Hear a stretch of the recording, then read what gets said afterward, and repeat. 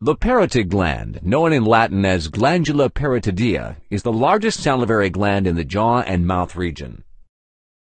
The parotid gland differs from other salivary glands because of its size, position, and the composition of saliva it produces.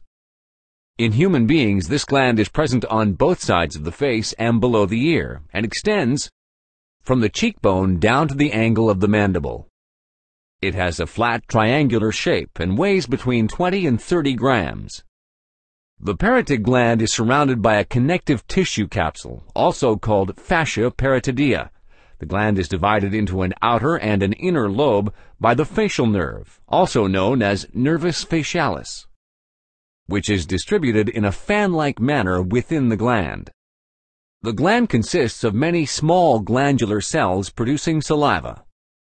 Saliva accumulates in small ducts. The small ducts combine to form larger ones, and finally, a small number of large ducts flow into a joint excretory duct.